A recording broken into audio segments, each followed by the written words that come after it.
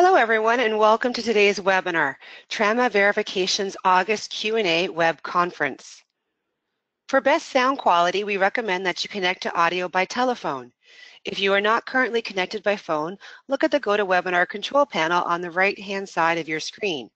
Select audio and then select the phone and the dial-in number will appear. I would now like to introduce Molly Lozada, Trauma Verification Program Manager. Thank you. Hello, everyone, and thank you for joining today's webinar. And we're going to go ahead and get started. So for today's webinar, it'll be Rachel Sanchez, the site visit coordinator, and myself.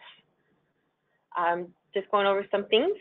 Continuing education. To qualify for CE, you must attend at least 50 minutes of the educational content.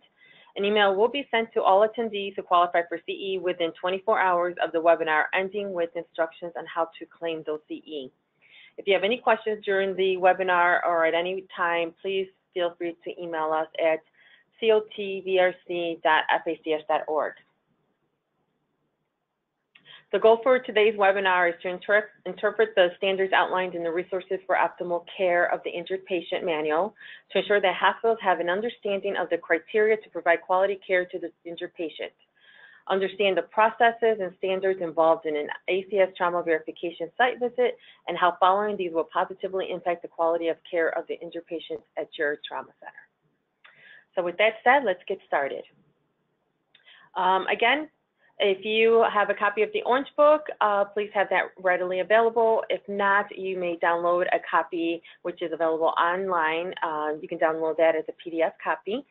And in conjunction with the manual, you must have the clarification document and the change log with you, because changes made to the requirement or any clarifications with the requirement, it'll be noted in one of those two documents.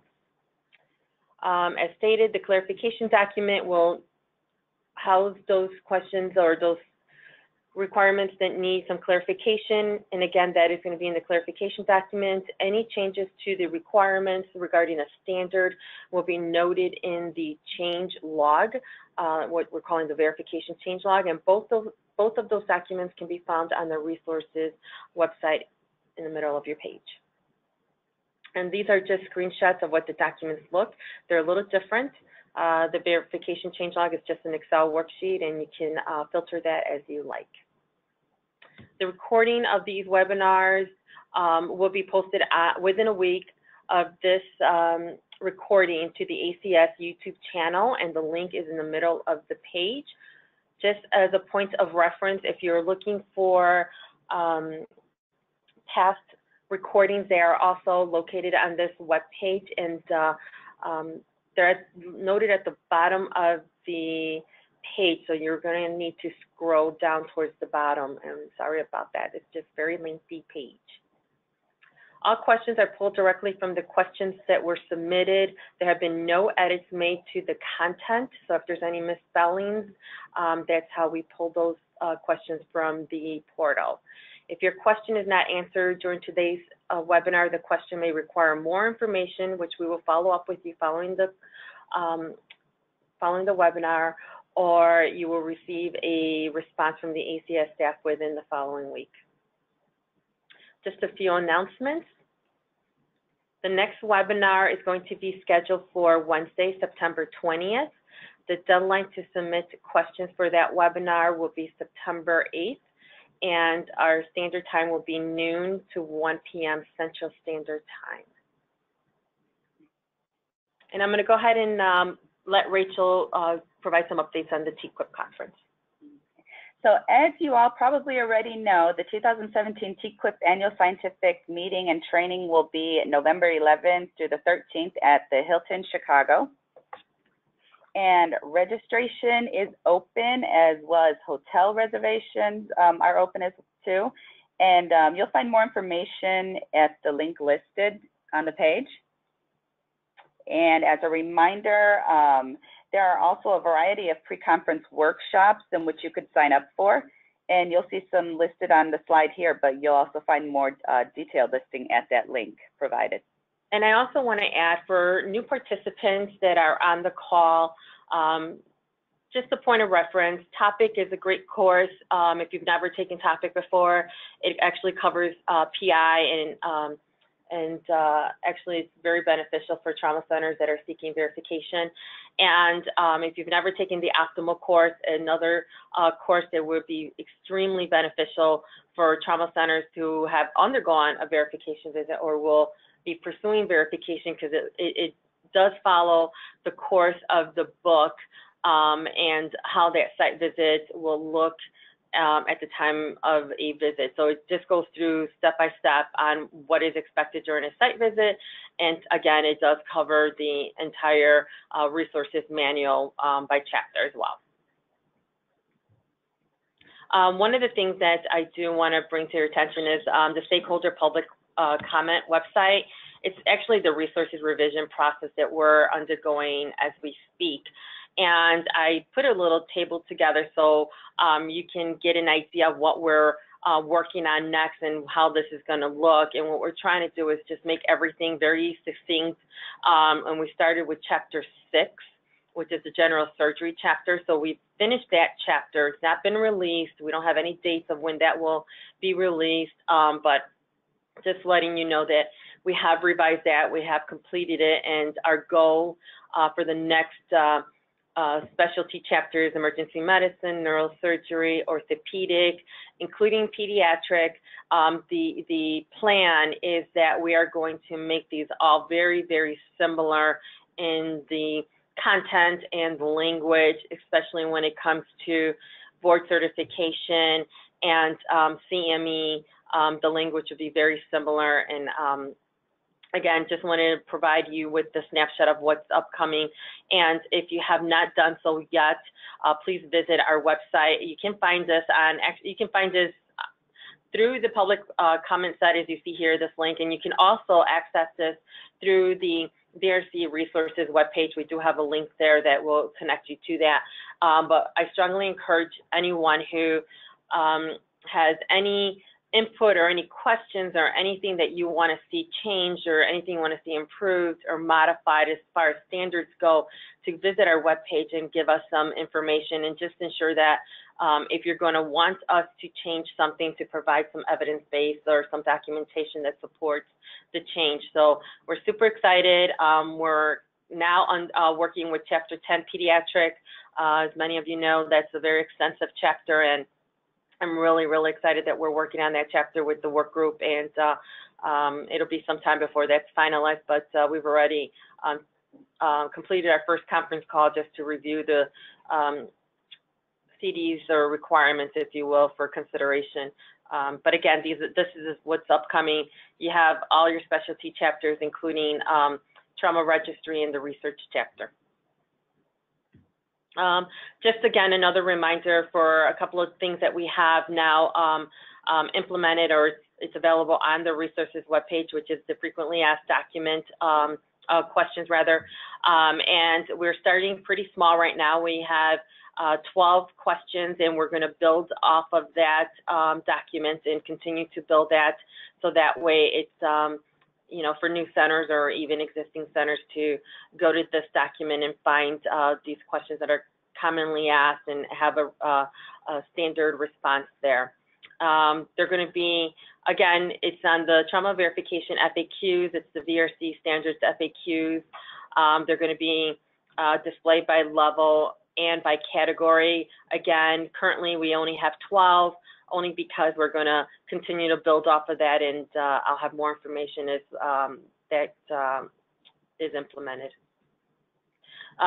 Just again, another reminder for new trauma centers or new trauma program managers that are looking for information on becoming a verified trauma center and what that entails and what is needed to begin the process.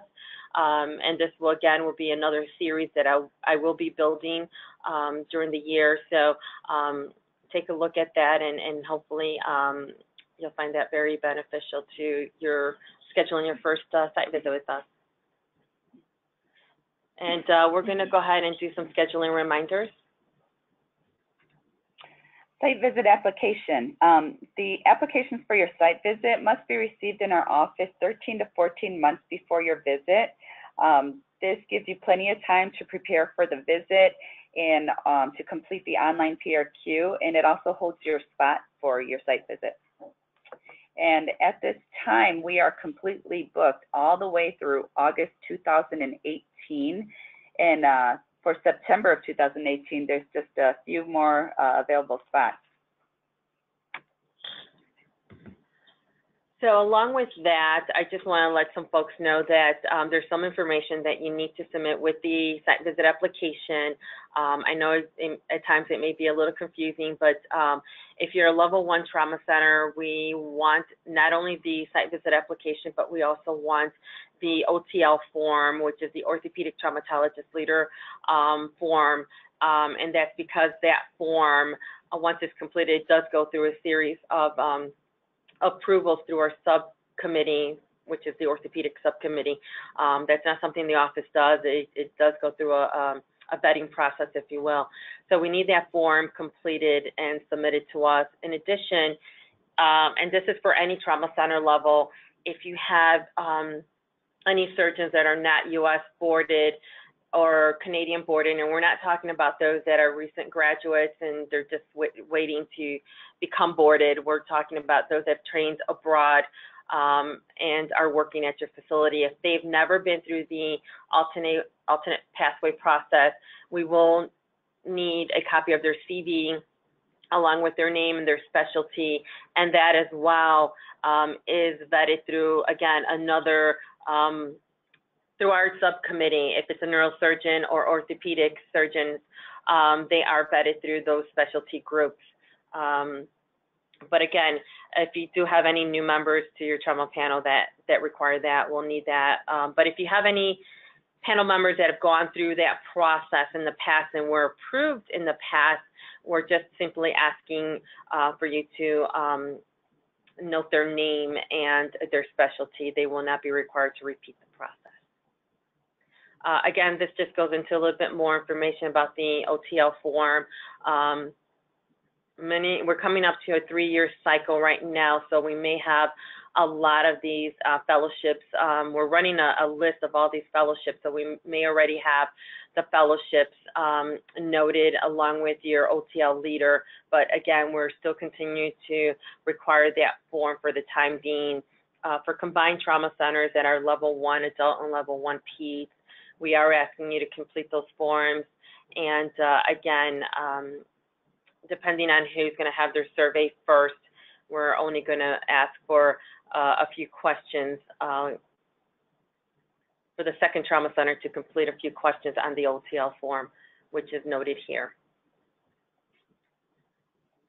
Again, this is just going into the alternate pathway request, as I mentioned before, because there seems to be some confusion going on about the alternate pathway and who can qualify this. So again, if you do have panel members who have not been board certified here in the U.S. or trained here in the U.S. and just simply never went and became board certified for whatever reason, this alternate pathway does not apply to them. They cannot apply for the alternate pathway.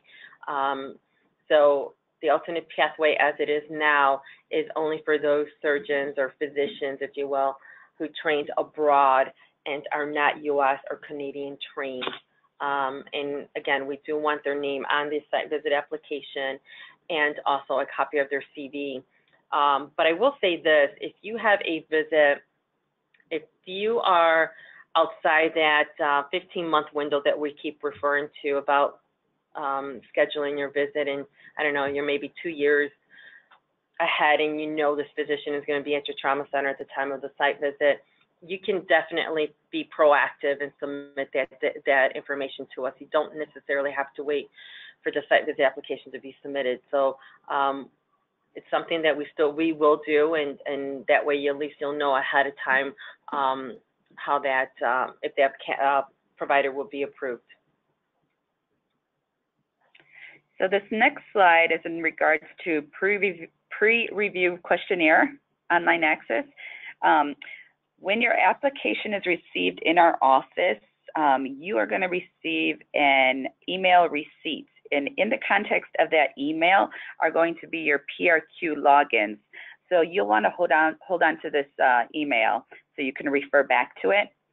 And the online PRQ can be accessed at this link listed here. And also a copy of the PRQ in Word can be downloaded from the link listed. So in regards to the site visit application payment, we ask that you please do not submit your payment with your application because your center is going to be billed annually for the trauma quality program fee. And of course, this does not include fees for additional reviewers if needed. At the link below, there's a really great fee structure with the fees for the next 3 years. So we encourage you to view it.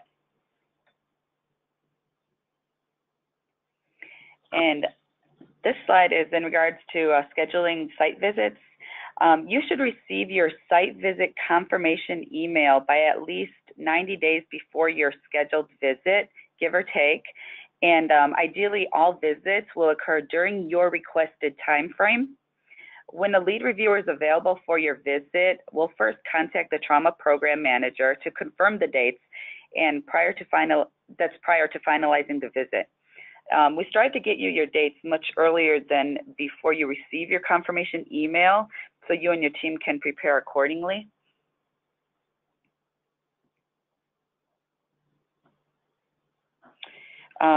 Site visit preparation with reviewers. Reviewers will book their own flights through the ACS travel agent, and they do this approximately like 20 to 30 days prior to the visit. The hospital is responsible for the site reviewers' hotel accommodations as well as their ground transportation. The reviewers' contact information will be provided in that confirmation email once the full team has been secured, and you'll get that approximately 90 days before the visit. Also important, please be sure to contact the reviewers directly within 30 days of the site visit. And this is just to email their hotel confirmations, get their flight itineraries, and coordinate ground transportation to and from the airport, hotel, and hospital, and any other site visit logistics. So I'm just going to go over a couple of new staff that we've had in the past month. And this is just for reports, and if anyone has questions about the standards, you can definitely reach us at the COTVRC@facs.org. So we have Megan Hudgens and Bhumi Parikh, who are the trauma verification coordinators who are processing your reports. And I'm super excited because now I have 2 staff members to cover that.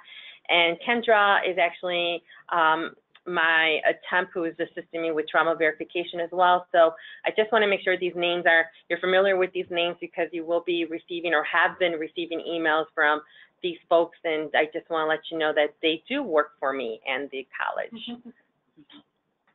So we're going to go ahead and move on to general questions. This one I'm going to let Rachel cover. Okay, the question is, just to clarify, should centers expect VRC re-verification fee the same year of the site survey is scheduled? And the answer to that is that the center should expect an invoice for their re-verification visit approximately 60 days before their scheduled visit. So then this will include the annual fee for the re-verification and TQIP. And also, I want to let folks know that there is as Rachel mentioned earlier, there is on the verification resources webpage, there's a link that literally says fees and invoicing. So you can look at over the course of 3 years, what that fee process is going to be for your facility, so that way you can budget accordingly. So I had a question about appendix number 2, as many of you have completed the PRQ. Question number, our appendices are pretty detailed, and we're asking for a lot of information in just a short form. So the question is regarding what do we mean by operative cases. So if you take a look at appendix number 2, there is in the far right column, there is a column, there's 2 columns actually that say number of operative cases per year. We want those that are trauma, and we also want those that are non-trauma. And basically the question is asking for the number of trauma and non-trauma operative cases for each trauma surgeon that is serving on your trauma call panel. And operative cases is defined as those that require general anesthesia in the operating room. So essentially your non-trauma, the non-trauma column is going to be a much higher number than the trauma, just because if they're doing general surgery call, then that number is going to be higher, obviously, than trauma, or possibly not. It just depends on your trauma surgeon. So I had a question about backup call schedule. Backup call trauma surgeon. Is it acceptable for trauma surgeons on the call panel to exclusively take backup call only and never take primary call? So the way I understood this question, and if I'm incorrect, please reach out to me, but the way I read this and my understanding of this question is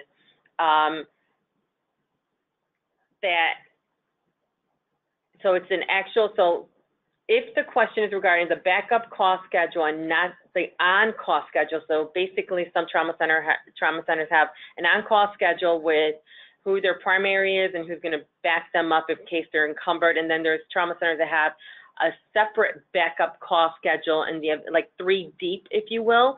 In that instance, that would be acceptable because they're never going to be on primary call. They're just simply acting as backup surgeons when the need arises.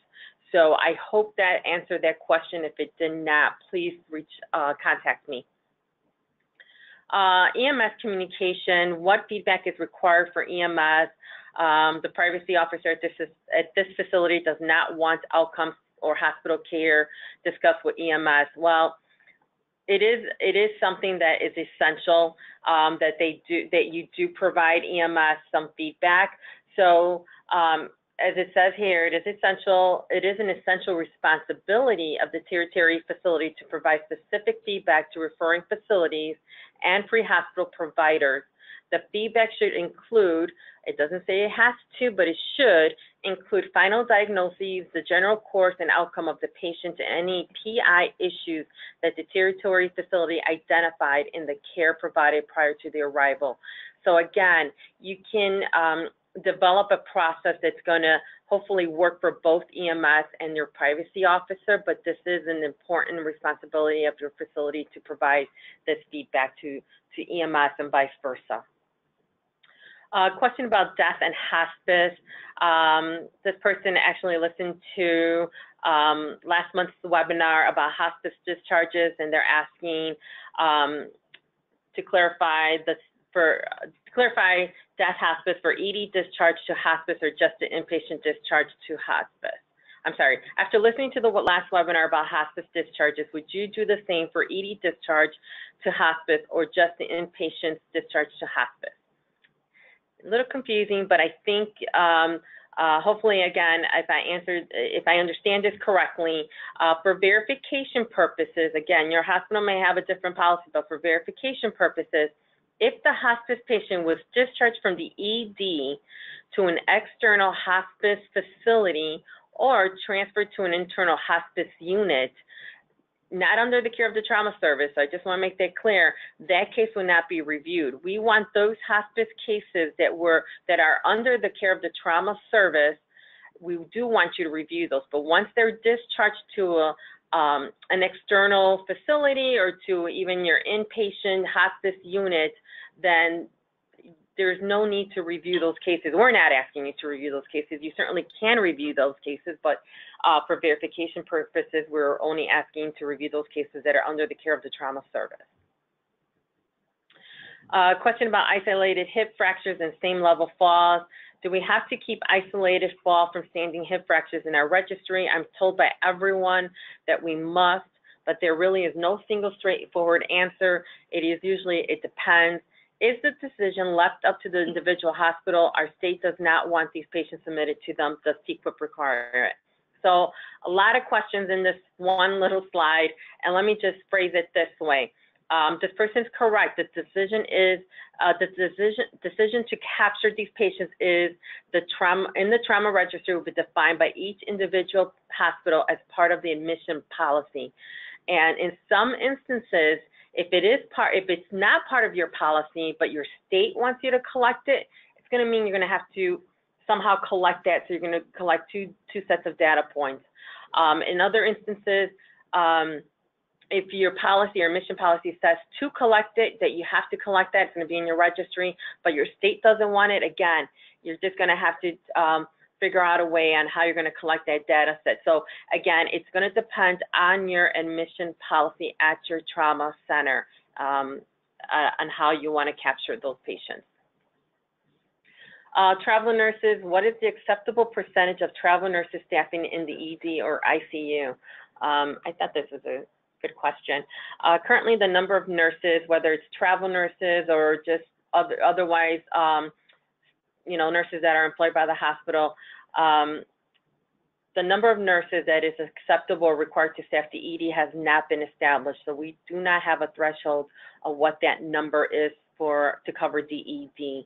However, for the ICU, the patient-to-nurse ratio cannot exceed 2 to 1. So it's, again, that is the patient-to-nurse ratio in the ICU must not exceed 2 to 1. If travel nurses are used to provide care for trauma patients, they are required to meet the same requirements as the other nurses that are employed by the hospital, meaning they're going to undergo whatever the credentialing process at your facility is that would require them to continue with training or have training, be certified or have certification and continue education.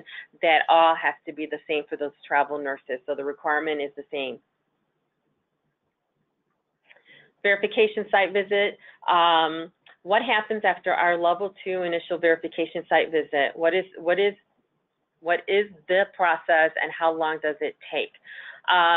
So if this is referring to when a center receives its official notification that they are verified, there's a series of steps or processes, if you will, that the report undergoes.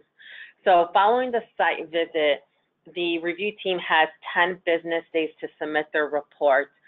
Once that report is received by the office, it does go through a series of editorial processes, one from our office staff, that being Boomy and Megan. The second is through clinical editors, which are current reviewers who are acting as our clinical editors. And following both of those editorial steps, what may occur, and it doesn't always, but what may occur is that there may be some follow-up questions or clarifications, and that may be directed to either the team or it may be directed to the facility. So I know there's been a series of emails that have gone out to some folks in regard to the tables. There's been a lot of confusion in the tables regarding in the section 2 and in the pediatric section of the PRQ. So what Boomy and Megan do is they go back to you, the trauma program manager, and ask to balance, or if you will, balance out the tables, because they do have, they do have to match, and we actually we're going to start posting that online, actually, how those tables are going to match. So for some of you who have received an email from Boomy and Megan, they'll ask you to update the numbers in the tables, because there's some numbers that are not matching or don't balance, if you will. So following that clarification portion of it, that report, once we get that information back from you all, that report is then edited again, just a really quick edit just to update the data that you've provided. And then it does get peer reviewed by the verification committee. Our committee is pretty big, so we have them divided into 3 subgroups, and one of the groups will receive the report for review. That committee has between 5 to 7 days to review that report and submit their findings to us. If it disagrees or if it agrees, we want that feedback back from the committee. And then that information is gathered and sent to the VRC chairs for adjudication / approval. So there's a series of steps that it goes through, and the process can take up to 12 weeks. We are actually doing a lot better with this time. So it could possibly be between 10 to 12 weeks that you may receive your report. So the other piece of this is as soon as the letter and reports are released to the trauma center and the trauma center is verified, the center will be automatically listed on the verification webpage as soon as that happens. There's no waiting for that. Electronic trauma flow sheet, if it meets requirement for auditing, why are reviewers stating you need to go back to the paper? So let me just say this, there is no requirement on this. What the VRC stands on this is that the electronic flow sheet must I'm always going to slaughter this name, contemporaneously document the care of the patient, meaning it has to flow with the care of the patient. Typically with electronic flow sheets, what happens is it's date stamped as soon as a key entry is made. And so we just want you to be cognizant of that date time stamp because, you know, you don't want the patient admitted and having, I don't know, discharge and then having surgery because of that's when the key entry was made. So it has to be in the order of that the care was provided to the patient. So what may happen during a site visit is that reviewers see a number of instances where that is just not accurately documented and it's not fixed, and it just because it's, you know, they're not aware of it. So what they may propose is that they revert back to the paper flow sheet until programming or maybe some education on how to document that in the electronic flow sheet has been addressed. So there's no requirement on it. I mean, if you do one or the other, it's okay. Just got to make sure that you're cognizant of the date and time of those entries. Inpatient beds for level 4. So someone asked, are level 4 facilities required to have inpatient beds? Well, the simple answer is there's no requirement regarding inpatient beds at a level 4 trauma center. We're currently not doing verification for level 4s. I know some states do it independently, but for verification purposes or even in the resources manual, we don't have any standards for this. Moving on to CD-related questions. Ongoing professional practice evaluation. Does the TMD review only general and trauma surgery, or do they review ED, radiology, anesthesia, neuro, and ortho providers as well? The answer is no. The trauma medical director is not expected to perform an OPP on the subspecialist or specialist for that matter. The OPPE for those other specialists should be performed by their respective directors with oversight by the TMD. So anesthesia, radiology, neuro, they're all going to have their own OPPE process, and that will be performed by their respective directors. And again, the trauma medical director will have some oversight over that only because, as it says in the next paragraph, the depth of the OPPE will vary. So one of the things you want to capture in the OPPE or report card, people just calling it different things, it should include the surgeon's performance, especially if they're on the trauma call schedule, the surgeon's performance activities, attendance to peer review, CME tracking, or any corrective action review that physician has undergone. Alternate pathway. I think this meant do none boarded physicians previously approved through alternate pathway required to redo alternate pathway? If not required to do alternate pathway again, do we have to pay for specialty reviewer? Great question. So surgeons or physicians who were previously approved through the alternate pathway and are still at the same trauma center are not required to repeat the process. If those physicians have moved to a new facility, they will be required to repeat the process and will incur a fee. So for those that were previously approved at the facility, they're not going to be required to repeat the process, and nor will a specialty reviewer be on the team, nor will they incur an additional fee for that. The only time you will incur a fee or need the specialty reviewer is when it's a new provider who is undergoing the alternate pathway at your facility or if they've moved. Again, I just want to stress that this does not apply to any surgeons who has trained in the U.S. or in Canada. Question about ATLS and emergency physicians. Can you please clarify the ATLS CME requirement for pediatricians not board certified in EM working in the ED? Do they only need to meet these requirements if they respond to trauma team activations? What about treating injured patients? Can they be oversighted by an EM physician and still be involved in the care of the injured children without ATLS and CME? So again, very busy slide, and the easiest way to respond to all these questions is this. In a level 1, 2, and 3 trauma center, physicians who provide care to trauma patients, whether they're adult patients or children, regardless if they're part of the trauma team activation, they must be current in their boards, meaning they have to be board certified. And if they're board certified, say, in something other than emergency medicine, like family practice, internal medicine, pediatrics, the physician has to be current in ATLS and meet the CME IEP requirements. So for any provider, if they're not boarded in emergency medicine but will be providing care in the ED, they are required to meet the same, if not a little more, because they have to be current in ATLS, but they have to be currently boarded and have to be boarded and meet the CME requirements. So a couple of questions about research. Can you break down the research requirement for a level 1 trauma center?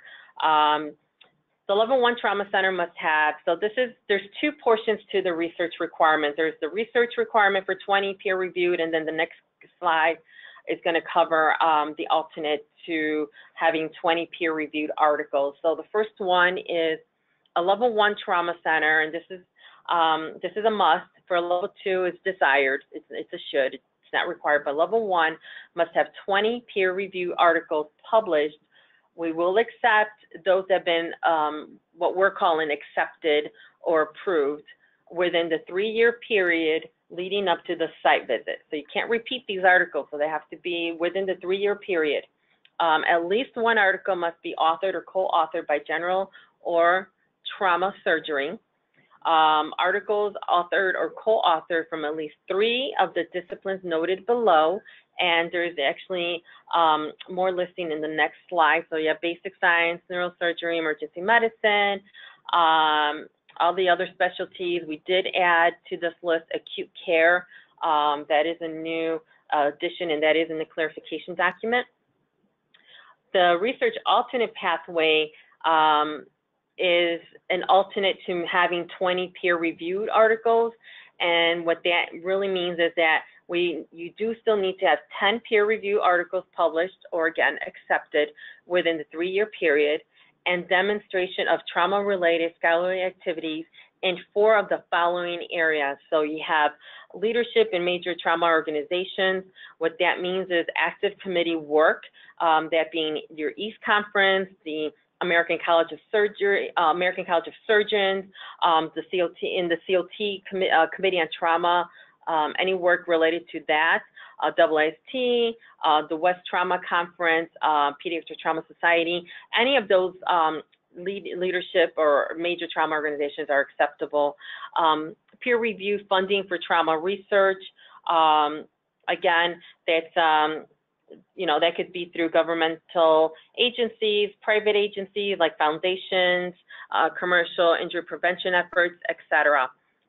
Evidence of dissemination of knowledge, that may include publication of review articles, book chapters, technical documents.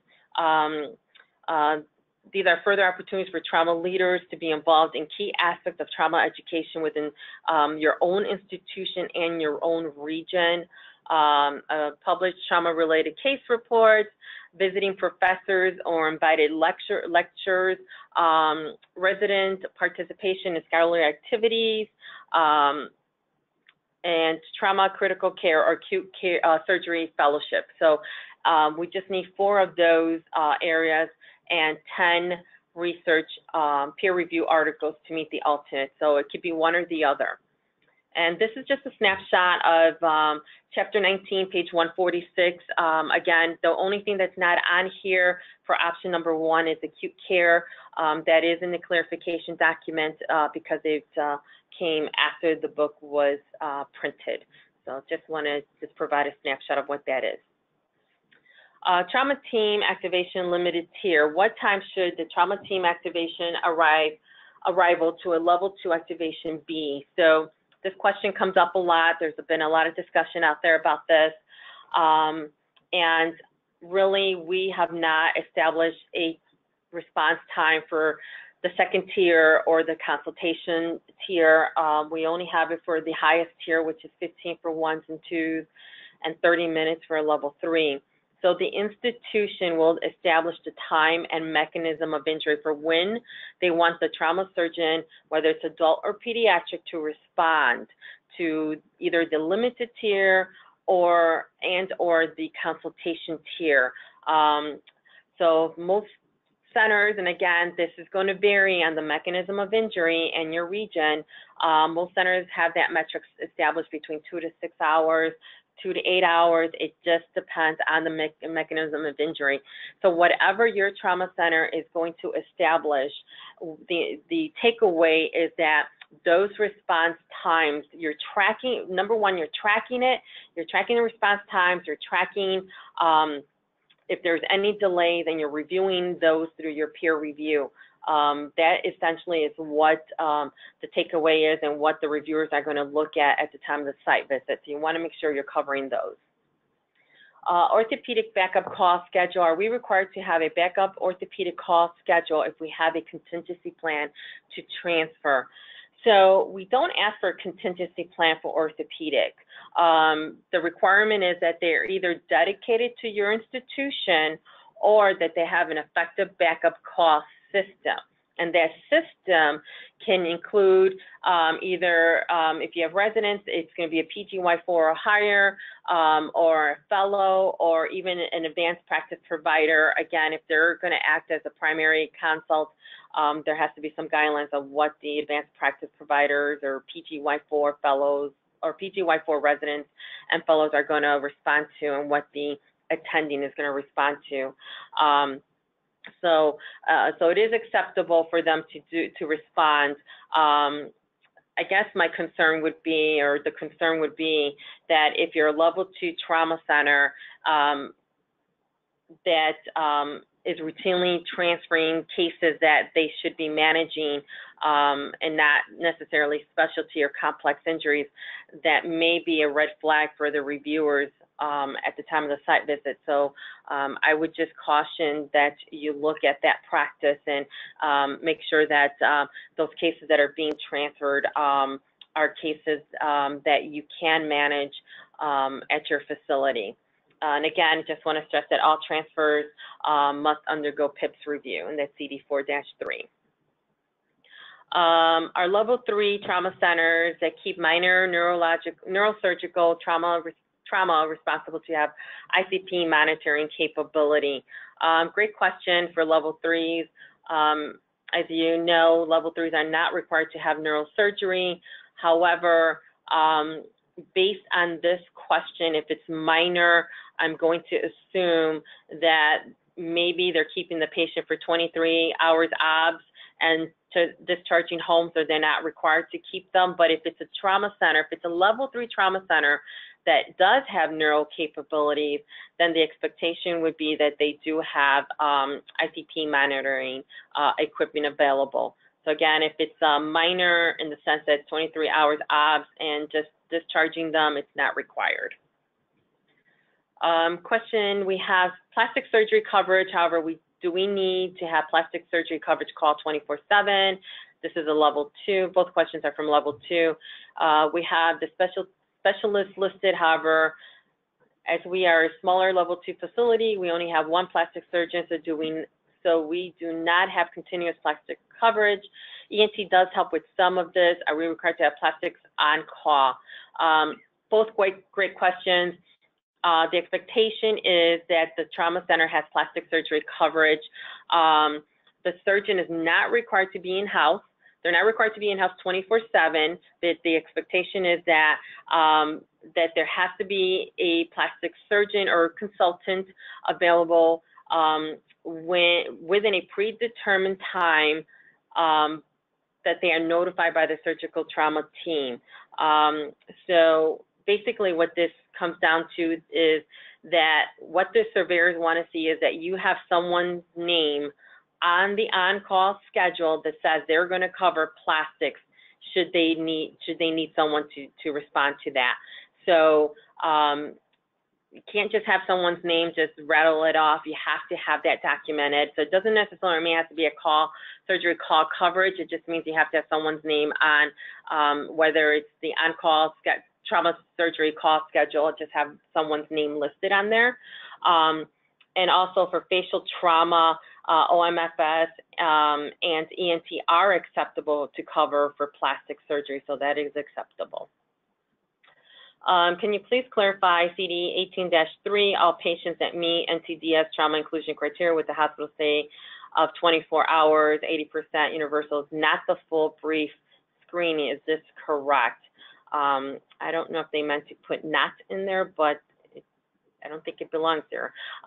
When auditing for expert screening, does length of stay for admission start when they are registered in the ED or admitted inpatient? Both great questions.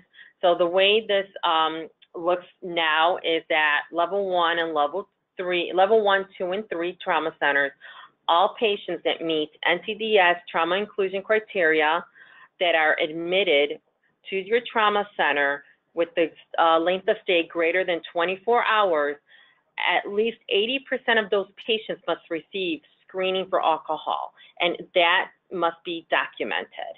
And then in level 1 and 2 trauma centers, they have to ensure those patients who screened positive receive an intervention. There is a typo in the clarification document, and I will go ahead and fix that in the next clarification that goes out, because right now it says level 1, 2, and 3 require the experts, but it's really level 1 and 2 that require the intervention. We're just going to move on to CME.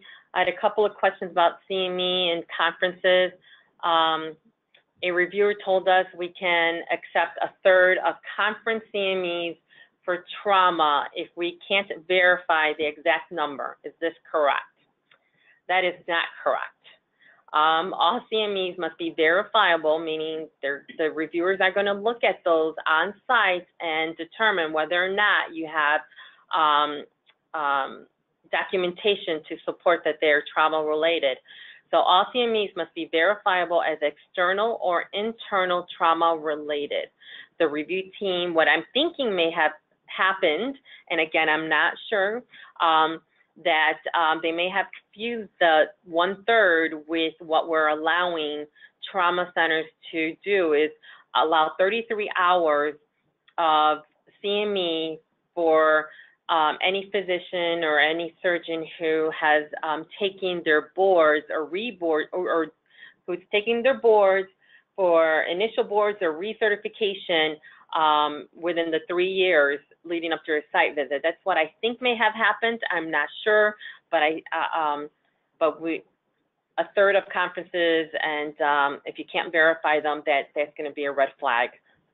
If you have any questions about this, I'm happy to discuss it with you on the phone, so you can reach out to me. CME for non-liaisons, a reviewer told us non-liaisons must have at least 50% of their CMEs as external. Is that correct? Again, that is not correct, but it's also not wrong. What I will say about this is the non-liaisons they have an option to demonstrate trauma education by acquiring a minimum of 48 hours of trauma-related, verifiable external or internal trauma-related CME over 3 years by participating in the trauma center's internal education process or through a combination of CME and IEP. So I wouldn't say the 50% is a threshold. I would say it's an option. So if you want to do 50% external trauma, external CME and the remainder internal CME or through an IEP, that's perfectly acceptable. acceptable for non-liaisons. As long as they have 48 hours, that's what we're expecting. Internal CME, can CME count as external if the hospital is the one who grants it, but does not facilitate, contribute to the content, or plan it, or plan the education. So I can go a couple of ways with this because I just don't have a lot of information on this, but the way I'm reading this is it is acceptable for the non-liaisons to use that as internal CME, because the way it sounds to me, it's something that was possibly brought into the hospital, either by having grand rounds or having an invited speaker come in. If that's the case, then that would be considered internal CME. What we're asking, if that's the case, that the topic must be trauma related. And again, usually that falls into one of the following settings: in-service lectures, educational conferences, grand round lectures, an internal trauma symposium, or an in-house publication. So that was my takeaway from this question. If that's not correct, please feel free to reach out to me and I will clarify that further. CME documentation, does proof of CME have to include the actual certificates, or can it just be a log of titles and credits for that class course? It has to be, so this is what I'm going to say. At the time of the site visit, if you're not using transcripts and you're going to use the certificate, because now there are transcripts up there, but if you're not using transcripts, then you're going to need to have those CME certificates along with the conference brochures. If you're using transcripts, you don't have to pull the certificates, but you're going to need, in both scenarios, you're going to need to demonstrate that the course was trauma related, and how many hours of that is trauma. So you're going to need the outline or the brochure that states what that is. So again, at the time of the site visit, it is required that the Trauma Center provide copies of its trauma-related CME certificates along with the conference brochures, because again, the certificates may not necessarily say trauma, it'll just say CME. Transcripts are acceptable. However, the center must provide detail of the hours that are trauma-related. This can be demonstrated with the course outline or brochure. In both scenarios, the above may be supported with a log of the session titles and credits for each one. So you can have a spreadsheet that kind of breaks it down for the reviewers, and they love that stuff. CME pediatric liaisons. Please discuss the CME requirement for pediatrics, both liaisons and others. Pediatric non-liaison CME, I'll cover in the next slide. So this one is just for the liaisons and the trauma medical director, that being the pediatric trauma medical director.